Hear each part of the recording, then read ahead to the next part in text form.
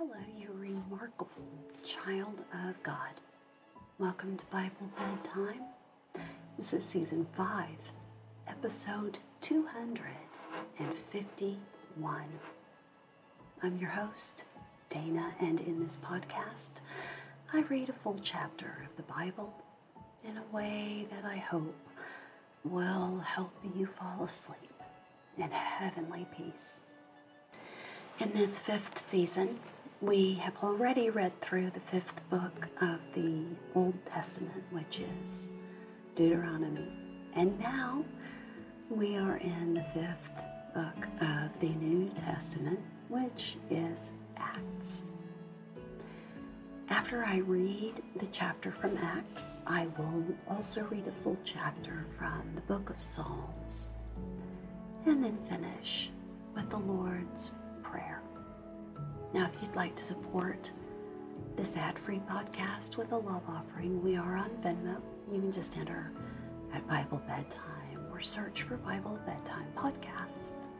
All of the links are in the show description, and whatever love offering you can make is greatly appreciated, but it is never expected. I am so glad when I just get a message from a listener or someone just maybe gives a rating or a review. That blesses me tremendously, and I appreciate it so much.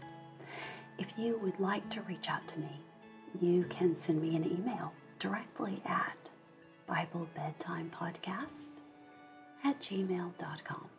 We are also on Facebook, and I know I get a lot of messages from listeners through Facebook, and it's wonderful to hear from you.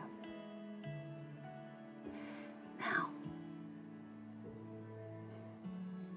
it is time to end your day. There's nothing else that you need to do today other than relax and prepare to get a good night's sleep. So adjust the lights to the perfect level for sleeping.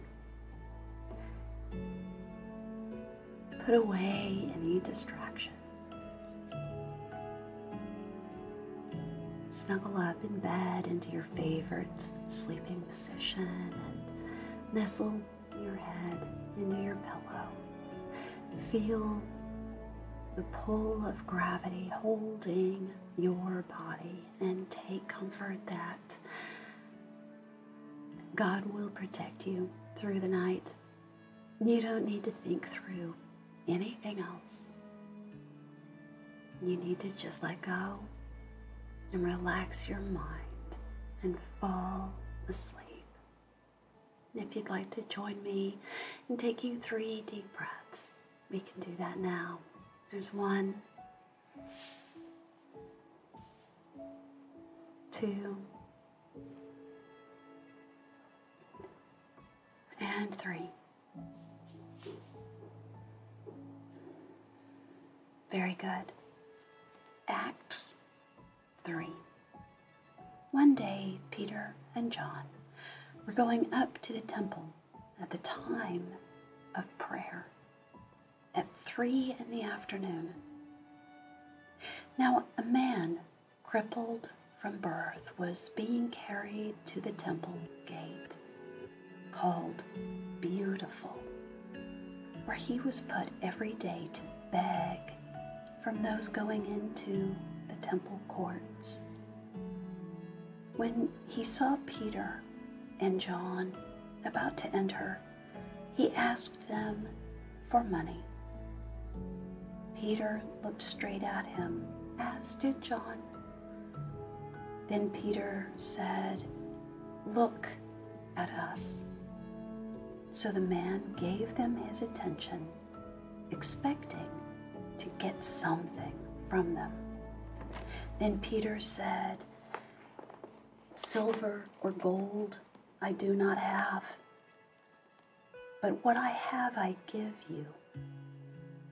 In the name of Jesus Christ of Nazareth walk. Taking him by the right hand, he helped him up, and instantly the man's feet and ankles became strong. He jumped to his feet and began to walk. Then he went with them into the temple courts, walking and jumping and praising God.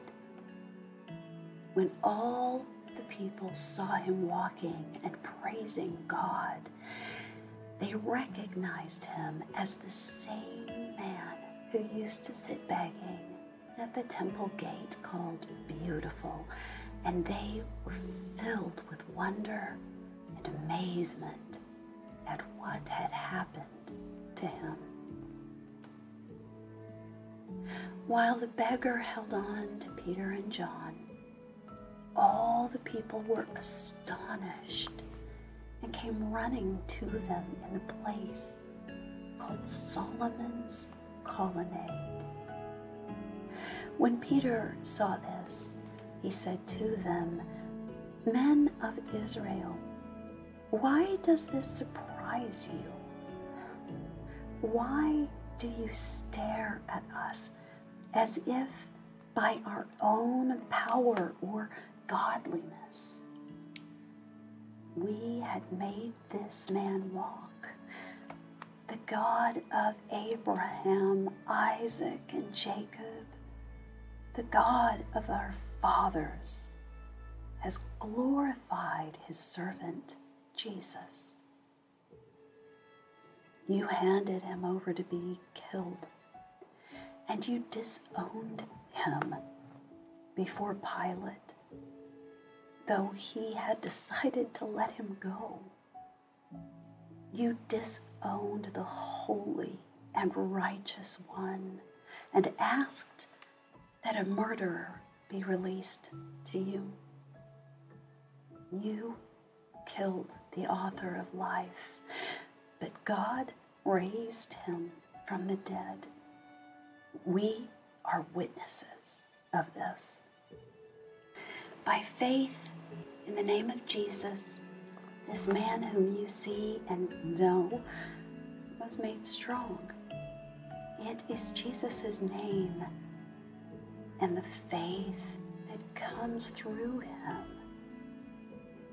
that has given this complete healing to him, as you can all see. Now, brothers, I know that you acted in ignorance, as did your leaders. But this is how God fulfilled what he had foretold through all the prophets, saying that his Christ would suffer. Repent then and turn to God so that your sins may be wiped out, that times of refreshing may come from the Lord, and that he may send the Christ who has been appointed for you, even Jesus.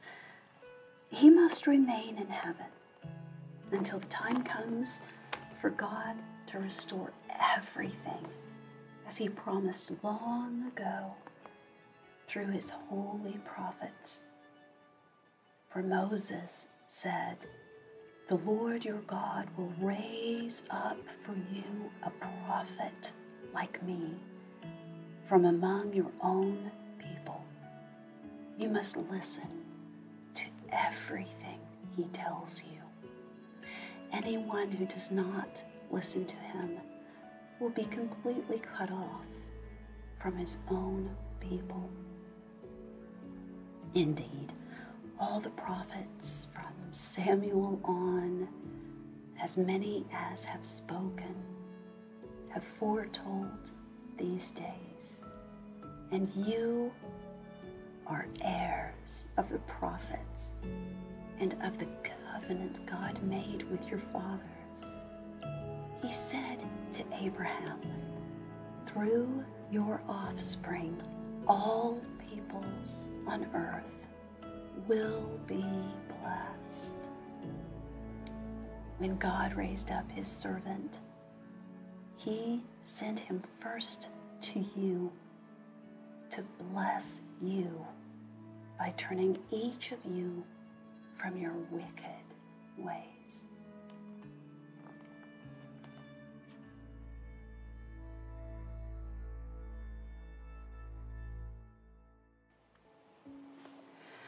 Psalm 33. Sing joyfully to the Lord, you righteous.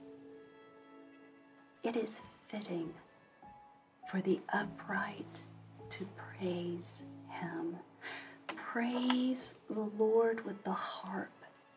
Make music to him on the 10-stringed lyre. Sing to him a new song. Play skillfully and shout for joy. For the word of the Lord is right and true. He is faithful in all he does. The Lord loves righteousness and justice. The earth is full of his unfailing love. By the word of the Lord were the heavens made, their starry host by the breath of his mouth. He gathers the waters of the sea into jars. He puts the deep into storehouses. Let all the earth fear the Lord. Let all the people of the world revere him. For he spoke, and it came to be. He commanded, and it stood firm.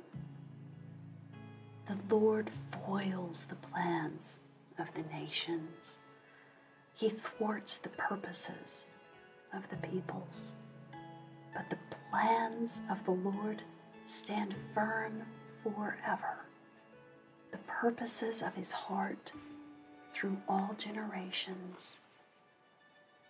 Blessed is the nation whose God is the Lord, the people he chose for his inheritance.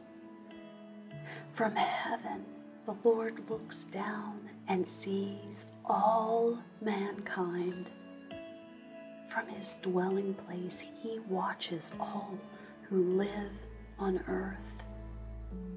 He who forms the hearts of all, who considers everything they do.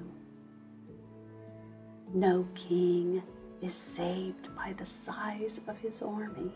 No warrior escapes by his great strength. A horse is a vain hope for deliverance. Despite all its great strength, it cannot save. But the eyes of the Lord are on those who fear him, on those whose hope is in his unfailing love,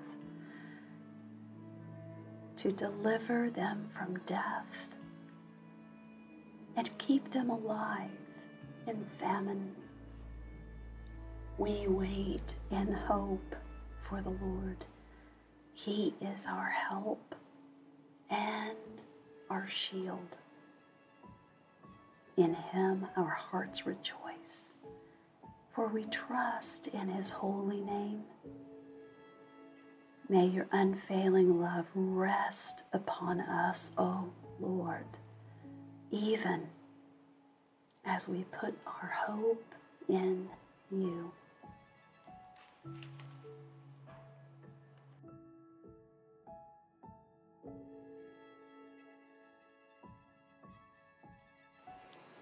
The Lord's Prayer. Our Father in heaven, hallowed be your name. Your kingdom come. Your will be done on earth as it is in heaven. Give us today our daily bread, and forgive us our debts, as we also have forgiven our debtors. And lead us not into temptation, but deliver us from the evil one. For thine is the kingdom, and the power, and the glory forever. Amen. Psalm 20:14, may the words of my mouth and the meditation of my heart be pleasing in your sight, O Lord, my rock and my redeemer. Now it's time for you to go to sleep, and sleep well. Sweet dreams. Good night.